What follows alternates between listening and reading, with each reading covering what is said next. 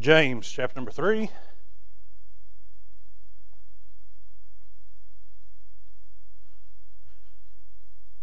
Going to read the first two verses. My brethren, be not many masters, knowing that we shall receive the greater condemnation. For in many things we offend all. If any man offend not in word, the same is a perfect man, and able also to bridle the whole body.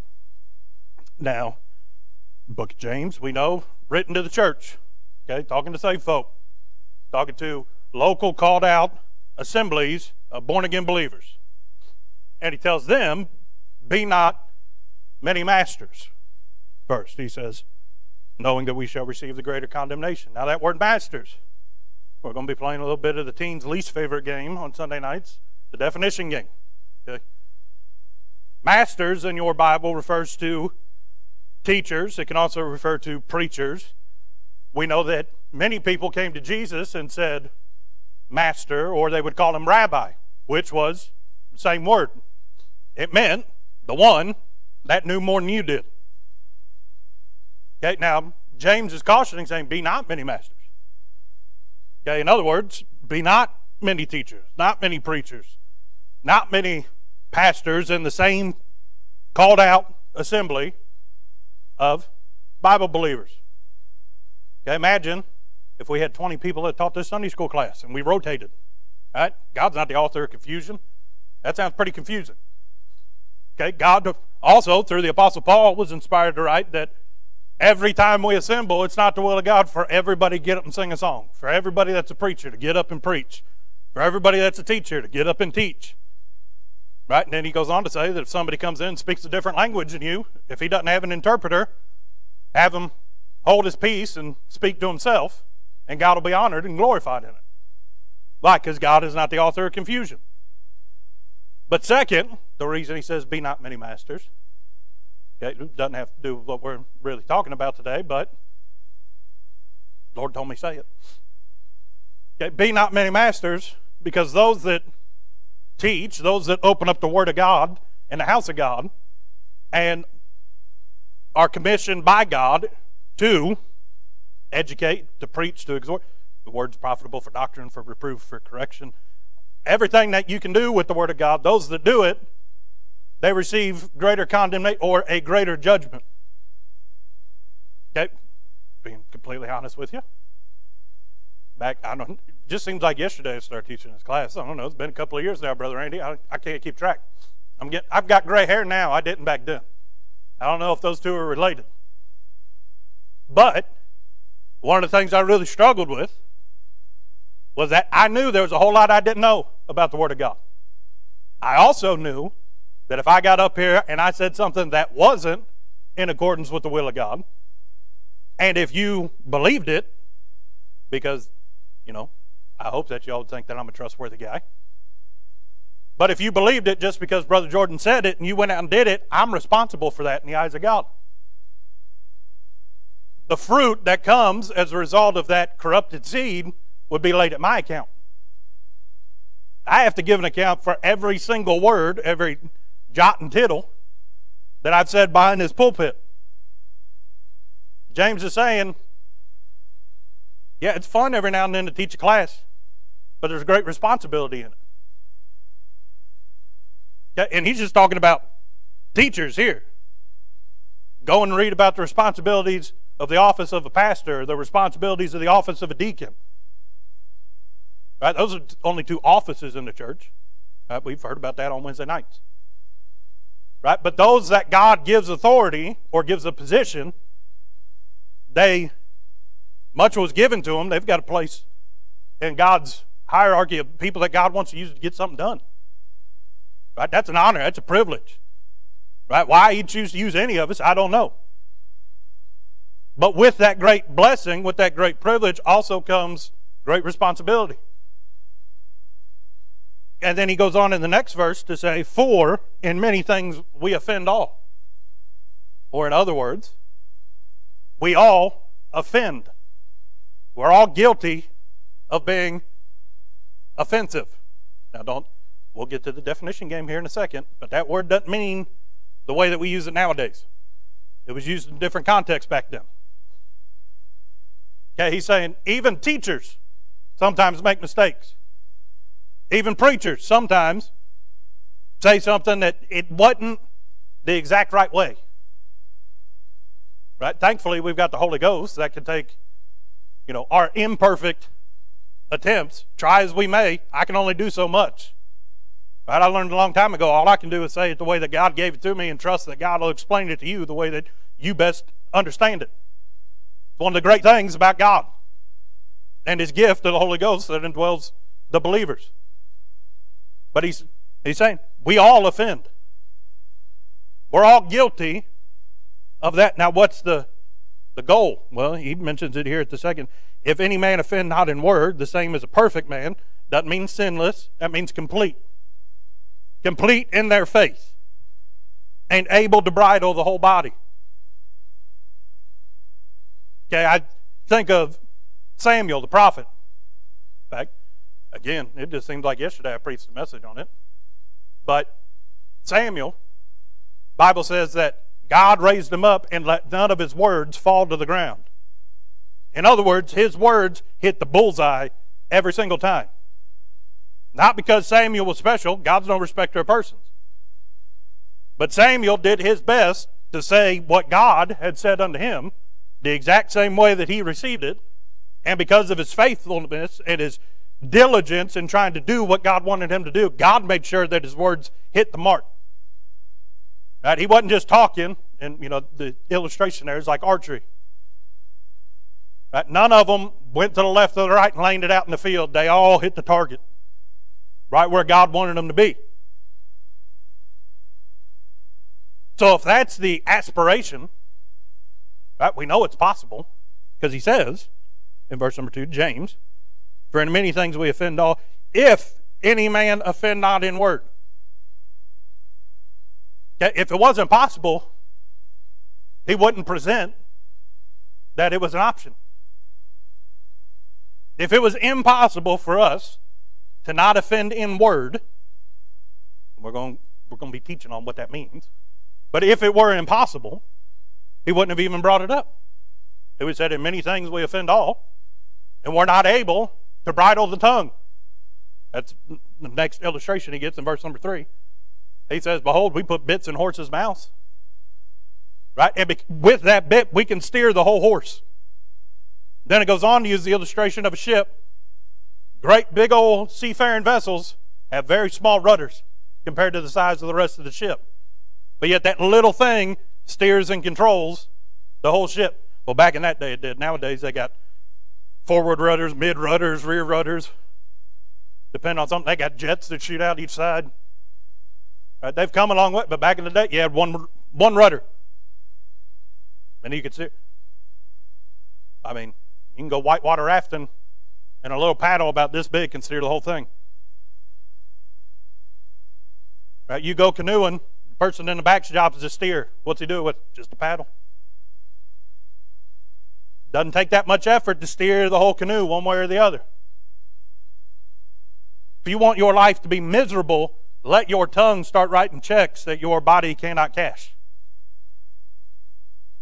If you want your life to end up a mess, give your tongue free rein, is what he's saying. In fact, in verse number 5, even so the tongue is a little member and boasteth great things, behold, how great a matter a little fire kindleth.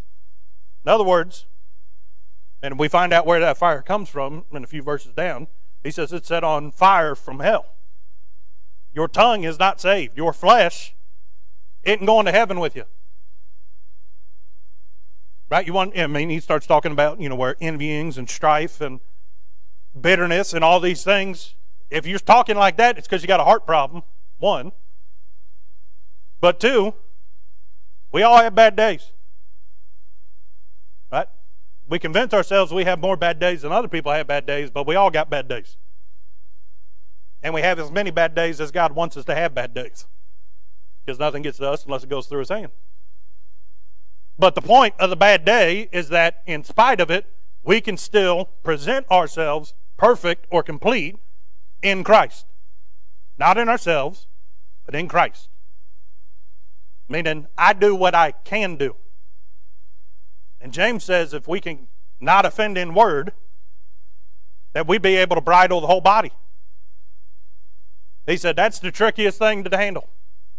In fact, he says in verse number 7, for every kind of beast and of birds and of serpents and things in the sea is tamed and hath been tamed of mankind, but the tongue can no man tame. It is an unruly evil full of deadly poison. One comment the wrong way can hurt somebody. You plant that root of bitterness. One promise that we let fall through the cracks and forget about can discourage somebody else's faith so much that they fall out. You say, well, that can't happen. I've seen it happen. And where did it all start? Just with the tongue.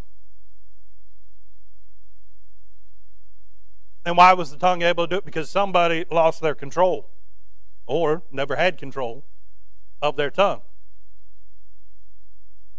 So let's go back to verse number 2. He says, for in many things we offend all. Well, what's that word offend mean?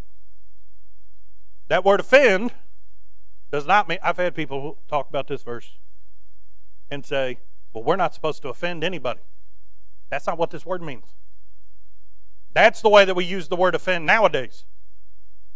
Literally, Webster's 1828 dictionary, go look it up. Offend means to stumble, to fall, or, in certain circumstances, to infringe against, to commit against something. So what's he talking about when he says, we offend all? All of us are guilty of stumbling. And the comparison would be those that walk upright in their Christianity. In other words, they're not slouching, right? They're not looking at their feet and where they're walking, they're looking ahead. Right? They're not the people that slow down and start browsing around in, crowded areas that drive me nuts. Right? Why are you in line for food if you don't know what food you want? Get out of line, decide what food you want, and then get back in line. I don't say these things because I'm trying really hard not to offend in speech. Really hard. But no, that's not the offend that it's talking about. It's talking about stumbling. In other words, when your tongue becomes a hindrance to your Christianity, that's when you have offended. Then, goes on to say, if a man offend not in word. All he's talking about, really, from verse number 1 all the way down to verse number 18 of this chapter, he's talking about the dangers of your tongue and how just what we say shapes so much of our lives. But yet, if we can tame it in, rein it in, bridle it, and by consequence bridle the whole body, in verse number 18 we get down there, and the fruit of righteousness is sown in peace of them that make peace. He says, if you can live peaceably among men because you bridled your whole body, you can sow the fruit of righteousness. But if your body isn't under your control, if you can't rein in the carnal side of you, and it runs rampant over the spiritual side of you, as a result, you can't sow righteousness because righteousness has to be sown in peace. If you're warring within yourself, how can you be at peace and go and plant peaceably? Can't do it. Why do you think Jesus said a man cannot serve two masters, love one and hate the other?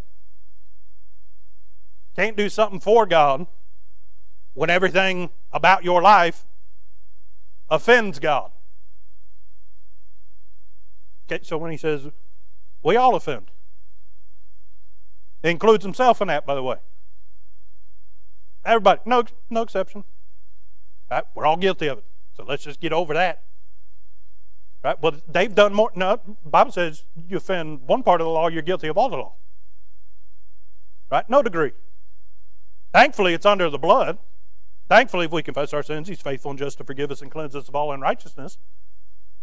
If we repent of it, He'll forgive us for it. But nobody's without exception. There was one person without exception, and his name was Jesus. And just because somebody may or may not, if you see somebody that their tongue gets in their own way and they start tripping over it, What's the Bible say that we ought to do? Restore such a one in the spirit of meekness, lest we likewise be tempted. Right? This is not an excuse to judge. This is a reason for us to continually ask the Lord to judge us. Lord, show me what I'm capable of, so that as a result, I trust in you more and in me less. So, what do we offend with our tongue? Where do we stumble? What are we guilty of that James is talking about? Well, I find 3 things. This could be a whole series, but we don't have time. Okay, first thing, we offend God's commandments. Jesus said, if you love me, you'll keep my commandments. Now, this isn't just talking about the law. This is also talking about the new commandment that Christ gives it. You know, the whole law is fulfilled in this. Man shall love the Lord thy God with all thy heart, with all thy soul, with all thy mind. Love thy neighbor as thyself. Right? None of us have attained to that standard. We strive for it, but we cannot, of our own volition, cannot, even though as much we may desire to do it, we cannot keep the whole law. We are sinful beings by nature. Right? Even if spiritually I got to the point where I committed, this flesh still lusteth after the things of the world. Right? That's a sin. So, God's commandments. I mean, there's a lot of them in there that we like to gloss over. I mean, we could just start with the first 10. Thou shalt not bear false witness. Most of the time people abbreviate that to thou shalt not lie. That's a whole lot more than that. False witness. I started doing this a long time ago because I learned my lesson. But people come up, and if they ask me, they'll say, can you do me a favor? I do not say yes anymore. I say, I will try. Because a long time ago, I learned that if you say yes, people assume that you're going to fix the problem. Well, what if I can't fix the problem? You have not asked me or told me what the favor is that you're going to ask of me yet. So I'm going to say, I'll try until I figure out what it is. If I can't, I said I'd try, and I did my best, but I can't help you anymore. Right? We all, somewhere deep down in us, especially after we get saved, we want to help people. That's the desires that God put in us. We have a love one for another in the church, but also we've got a love that the world doesn't understand on why we would want to go the extra mile for somebody else. But it dawned on me one day that what if somebody doesn't go to church, doesn't understand that I'm trying to do my best, but all they heard was, yeah, I promise I'll help you with whatever favor you need. Well, if I don't do it, that could reflect poorly on God. It'd be very easy for me to sit there and explain, well, I thought I could do it at the time. They don't care about that. All they care about is they heard one thing and I didn't do it. Well, you say, well, that's unfair. Well, is it? I said that I would do it. So now I say, I'll try to do it. And maybe a little bit of it was there. Hey, can you do a favor for me? Yeah, I can do anything. That's not true. Found that out the hard way. But, likewise, I mean, you can ask Doug and Sheila. They're driving on their way here right now. But you can ask them when they get here. It drives them nuts whenever they ask me a question and I give them a 9-minute answer. You know why I give a 9-minute answer? Because I want to make sure I got all the bases covered. Right? Well, here's what I think it is. Could be wrong, right? I just found out about this problem this morning, and I've read for like 3 hours on Google, so I don't know if this is completely right, but this is what I think the answer is. Well, how do we know that that's the answer? I don't know. I haven't gotten that far yet. You guys asked me before I finished reading. It drives them nuts. But why do I do that? Because I'm really trying my best not to bear false witness. But how often do we really consider, do we really say the words that we truly mean? Because here's the thing about talking. It goes hand in hand with listening. Communication is a skill that God's people could truly benefit from. In order to properly communicate, you first have to have an understanding or a grasp of what you're talking about. Okay, we don't have time to get there today. But you should know more about the Lord today than you did yesterday. Okay, if God's blessed you with a job, you should know more about how to do your job properly as unto Christ today than you did yesterday. Because God gave you that job to, one, work it for His honor and His glory. Two, to bless you with a way of providing for yourself and your family. But then on top of that, to bring of the first fruits into the storehouse of God. But all of it is to be done as unto God Himself. Because He's the one that orchestrated the whole thing out in the first place. But you've got to have an understanding, a capacity, so to speak, on what you're actually talking about. I know a whole bunch of people that talk about things that they have no business talking about. And all I want to do is stab my eardrums out while they're talking. Right? I don't watch the news anymore because I got tired of stuff like that. What do you say? Some people talk and they got nothing coming out. Right? They haven't learned that you got to know what you're talking about before you can start talking about it. But second, you also have to have an understanding of what is expected when you talk.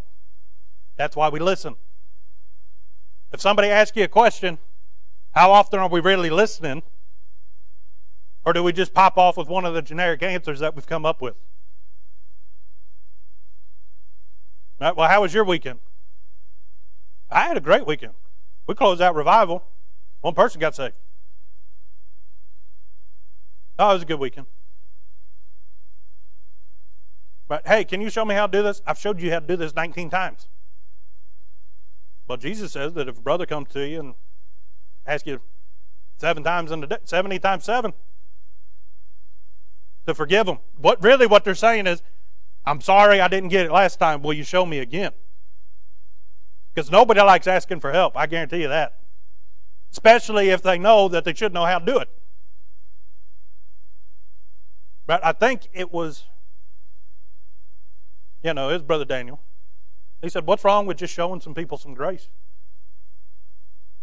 Right? Our words carry the sentiment that's down in here, in our heart, or as the Bible would call it, the seed of emotion. But I don't know how, but God, even though my tongue's here and my heart's here, God's got them connected somehow.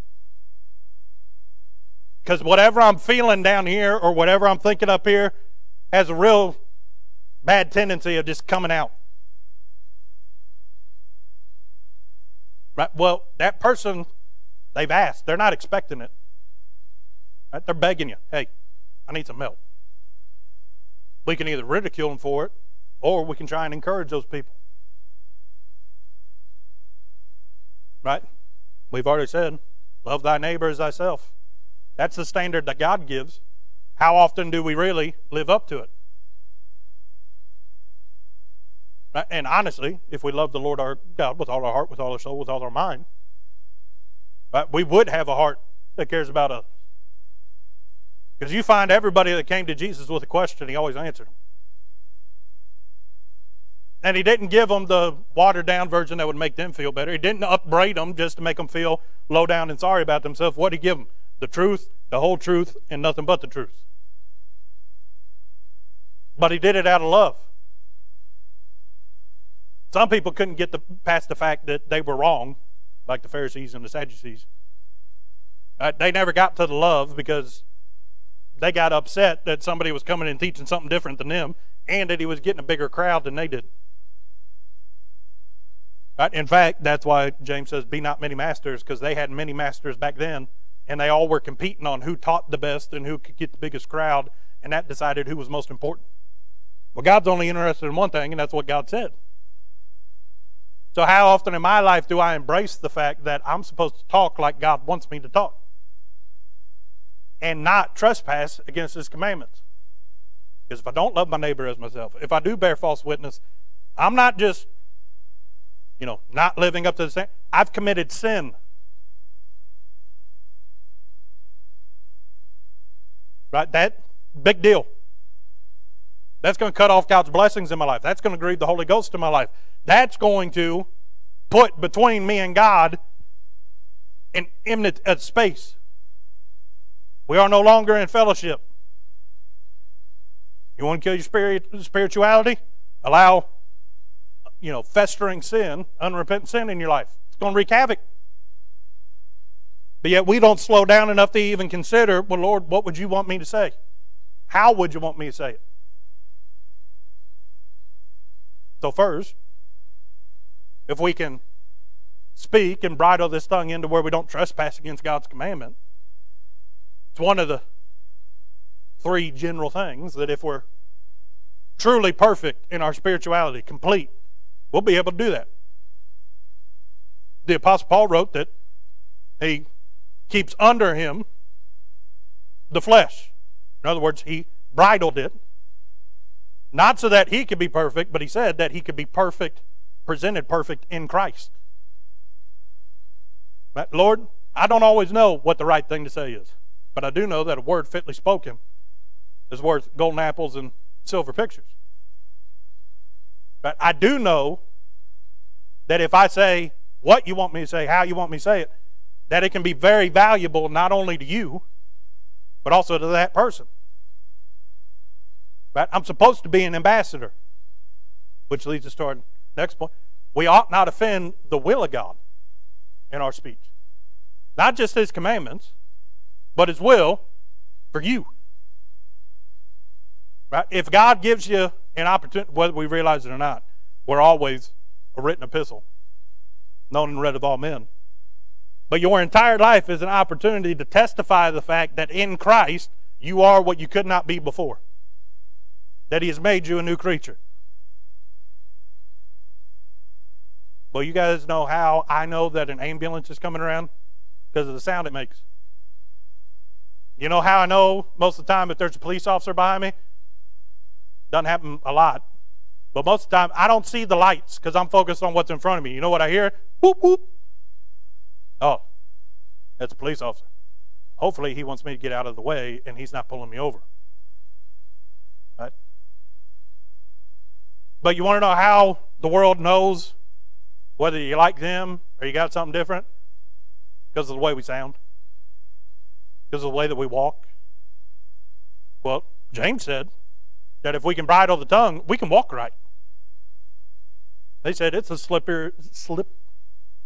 slipperiest sucker that we've got. I don't even know if that's a word. I know I can't say it, but if we can rein in the tongue, we can rein in the body. So, and let's be honest, tongue full of poison, set on fire of hell. Right? It's also the most dangerous part of us. It's very rare that somebody will literally go out of their way to, especially hopefully Christians, right, would go out of their way to physically do harm to somebody else. Most church splits, most people that fall out of church, right? Most people that are offended, they have a reason to be offended because of what somebody said. We didn't say according to the will of God. Now, if we did say according to the will of God, then they still get upset. Right? That's between them and God. We're not talking about offending as in being, abrasive to another person. No, we're talking about stumbling in the eyes of God. If I don't stumble but somebody else takes offense, that's nothing I can do about that. Let God be true and every man a liar. I give credence to the fact that without the grace of God, I wouldn't know the difference.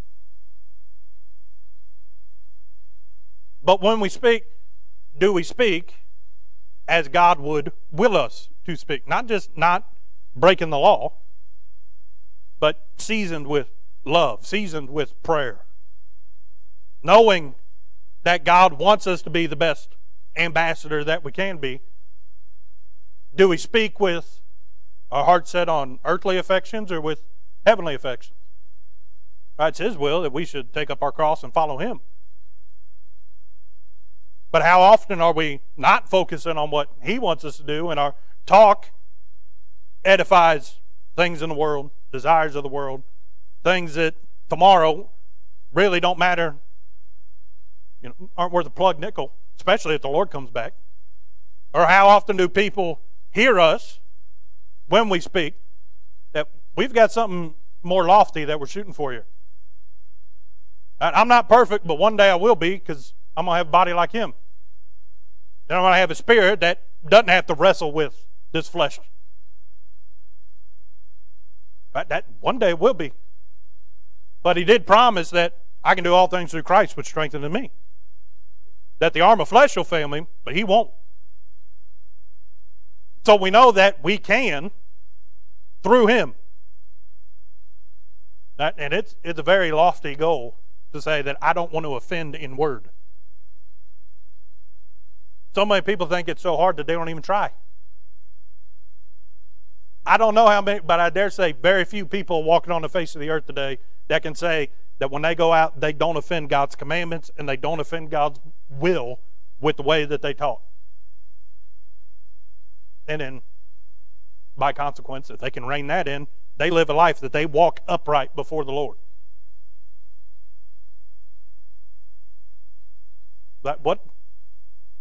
What a great thing that can be said about something. They'd stand before God. God say, you walked and you talked like I said you should have.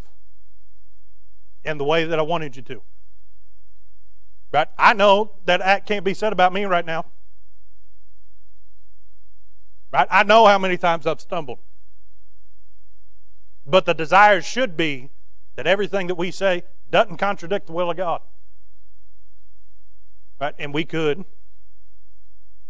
like Brother Daniel again, this past week said, there's a whole lot of people, testimony service get going on, somebody's going to give a testimony, and it's going to kill it. Every single time. You know why that happened? Because somebody spoke contrary to what the will of God was, and as a result, the Holy Ghost was quenched or grieved, and He cut the spigot off. But do you realize that if you speak in your daily life contrary to the Spirit of God, one, He's indwelling you if you're saved. And as a result, you're quenching not only the Holy Spirit and grieving Him, you're grieving your own spirit. Because the Spirit lusteth after heavenly things. It desires to be the perfect new creature that Christ intended us to be. It wants to get back on the pottery wheel and let the potter mold the clay and put us back in the fire and make us into a vessel of honor for Him. So when we speak contrary to it, it being the will of God, really what we're doing is we're sparking a war in ourselves. You've got the flesh wants to do one thing, spirit wanting to do the other. And as long as they're fighting, neither one's winning.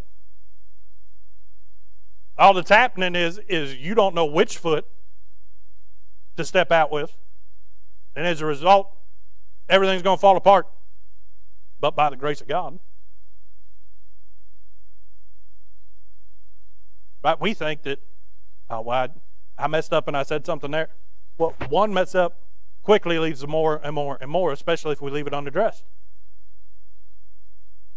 But if I go out and talk like the world all week, I'm grieving God in my life all week. Really, what I'm doing is I'm tempting God and saying, God, I don't believe that your word, which says that, I ought to live as that new creature, I don't believe that you meant it. And we're tempting God to pour out judgment on our life, to correct us. Every time I don't say what God wanted me to say, exactly the way that God wanted me to say it, not so that I can get something from it, but so that His will can be manifested. But if I don't do that, I'm thumbing my nose up at God. That's not my opinion. That's according to your Bible. What we ought to say is not my will, but thine, Lord. But when I say my will and not thine, Lord, truly I'm trampling the blood of Jesus under my feet.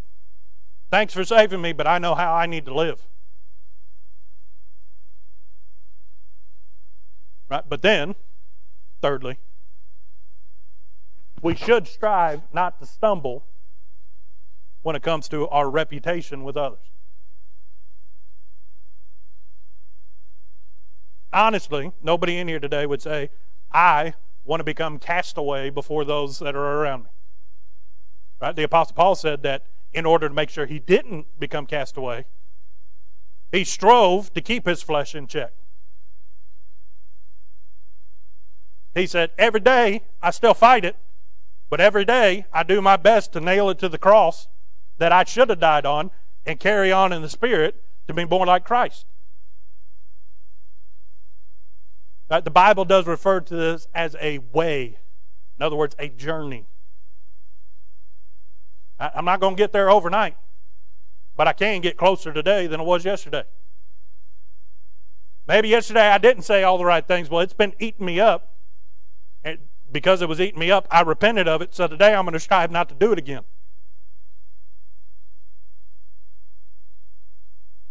But if we do have a reputation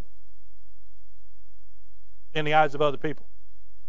We are either stepping stones for them to get closer to Christ, or stumbling blocks that they'll trip over and die and go to hell. But everyone that I meet is an opportunity for God to do something for them through me. Not because I'm anything special, but because God's not looking for your ability, He's looking for your availability. Those that say, Lord, here's what I've got, take it and use it for your honor and glory, God will give them opportunities to use those things for His honor and their glory and His glory. But yep, she's not in here. Oh, I'm not going to embarrass her. Sister Jackie testified the other day. Somebody needed someone that they had faith and confidence that they could pray. Who did they call? Sister Jackie. Why? Because she has that reputation among them.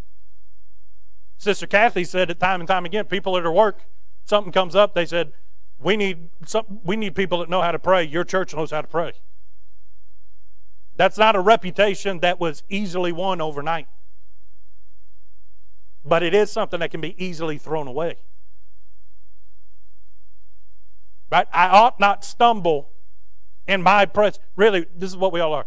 We're all a big movie screen that others can look up and see our life. And what we project ought to be that new creature, something that looks like Christ.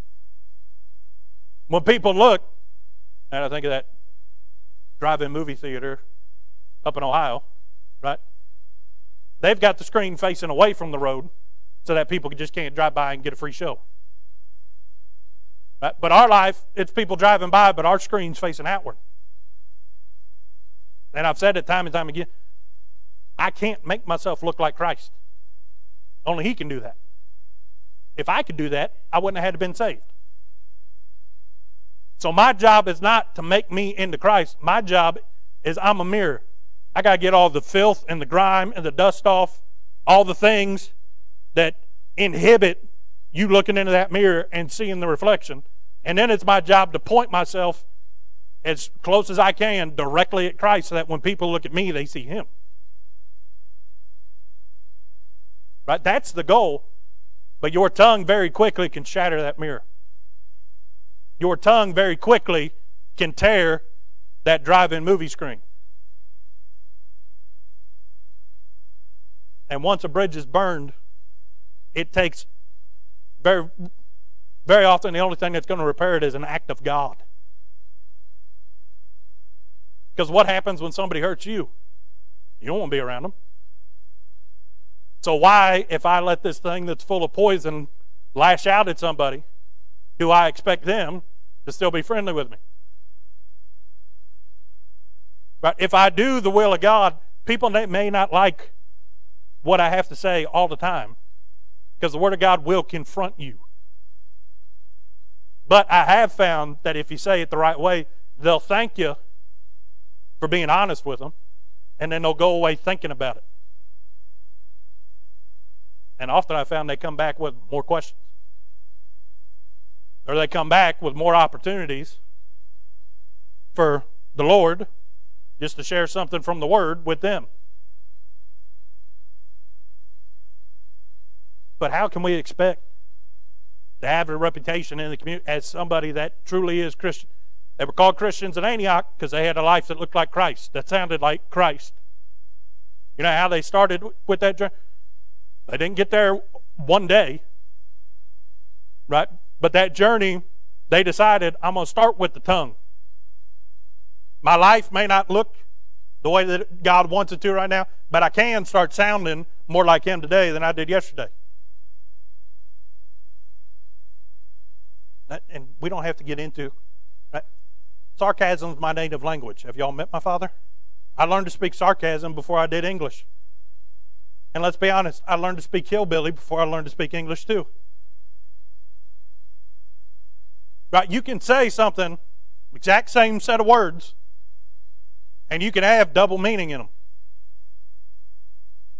You can say one set of words and be sincere, and the other way you can be flippant.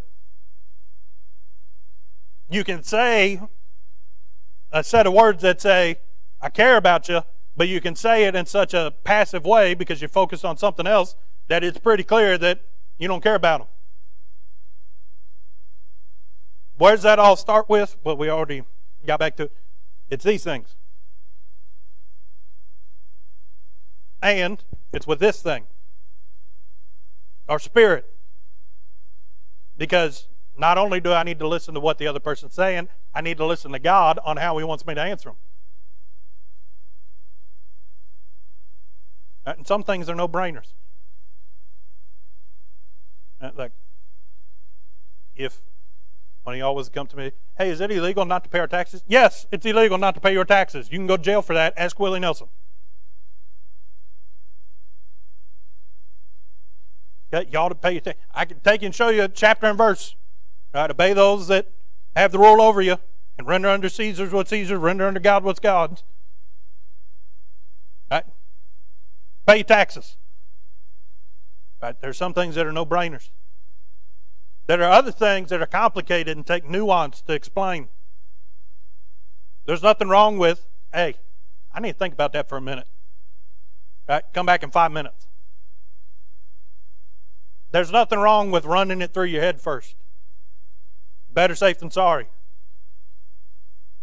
There's nothing wrong, especially if you're in a spirit of prayer all the time, pray without ceasing. Lord, how in the world am I supposed to tackle that one? I'll give you a good example. I was over at the work camp one night, Brother Brian, and a guy walked up to me wearing a rosary with crucifix on it, and actually had Jesus on it. Rubs me the wrong way. Graven images. Something about them I don't like. There's something about them God don't like too, by the way. But guy walks up to me and he says, hey, over in Revelation, who's that Babylon that he's talking about? Okay. Lord, how you want me to handle this one? Right? I need to tell this guy that the thing that he just asked me about is the church that he's put all of his faith in, and give him sufficient proof from the Word of God that he doesn't think it's just my opinion. But I often tell the guys over there, if we ever get to go back, I'll tell them again. Right? If you got any questions, I'll stay as long as it takes for me to answer it or until they kick me out, one or the other. And when I come back, I'll finish answering it next time. And I'm sincere. That was a long question to answer. Right? We had to take him to a few places. But afterwards, he just looked up and he said, thank you.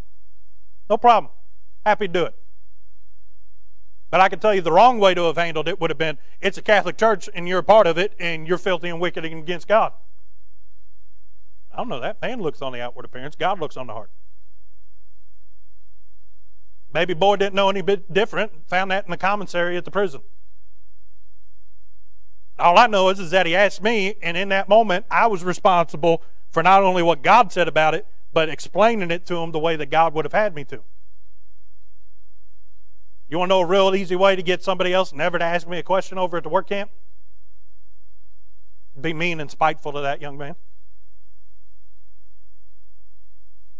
Your reputation as a Christian outside of your actual relationship with God may be the most valuable thing that you have. How can you win the world if the world won't listen to you?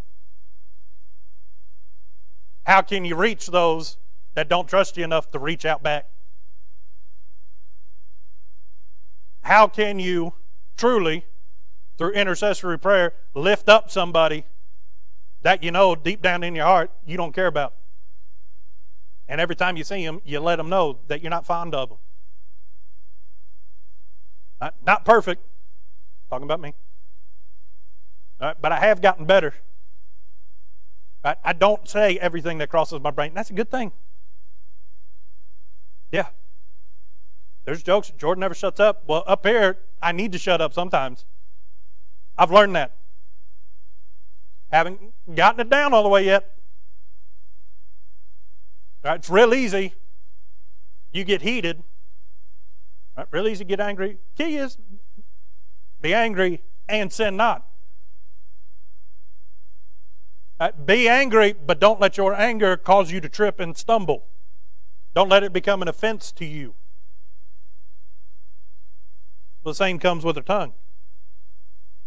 We use it so much, and we take for granted how much damage it can do. But more importantly, we do not understand the potential that if we can tame it, the potential that that has for our spirituality. We'd all get closer to God if we just asked God, Lord, whip my tongue into shape. As a result, Lord, help me bridle this whole body. And then, Lord, let me walk, not close to the mark, let me walk as unto Christ.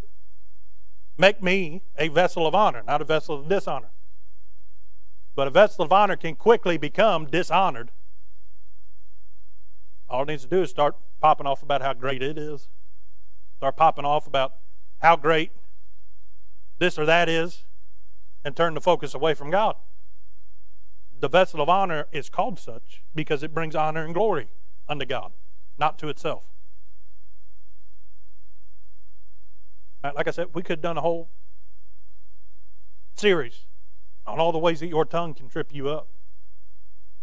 But the truth is, I really couldn't give you an exhaustive list because, like I said, it's attached to our heart. My heart's capable of exceedingly wicked things, so much so that I can't even know my own, let alone yours. But I do know that every day is an opportunity not to sound like me, but to sound like Him. And if I sound like Him, people are going to start asking me, well, why do you do this? Why do you do that? People are going to start coming up and asking questions, and when they realize my questions, or my answers to the questions, come from a place of love, they'll trust me enough to ask me another question next time. But I could throw it all away. And that fire, that little flame, can cause a great forest fire. In fact, I read a satirical article when the California forest fires were going on. That whole thing started because at a gender reveal party, they lit off fireworks to show what the baby was going to be, whether it was a boy or it was a girl. And the satirical article says, forest fires proof that God hates baby or gender reveal parties. But it all started with just a little firework. Not used to Smokey the Bear. All starts with a forest fire that somebody didn't pour water on enough. Right? Just a little cook fire at a campsite. Right? Well, your life can go up in flames. And it doesn't take much. Why? Because I'm just dirt. I don't even have enough common sense to realize that I'm just dirt. We think that we're people, but all we are is something that God breathed life into. In fact, that's the great mystery from the beginning, why God would choose to put Himself, a great treasure, into earthen vessels. Haven't quite wrapped my head around that one yet. But I have wrapped around that because He put Himself in me, He expects me to conform to the image of His Son. And the Bible says, never a man spoke like Jesus spoke. It's real easy to give yourself away as not sounding like Jesus, because Jesus only sounds one way. Thanks to listeners like you, IBC has had over 100,000 views on our YouTube channel. If you haven't already, subscribe today. And as always, thanks for listening.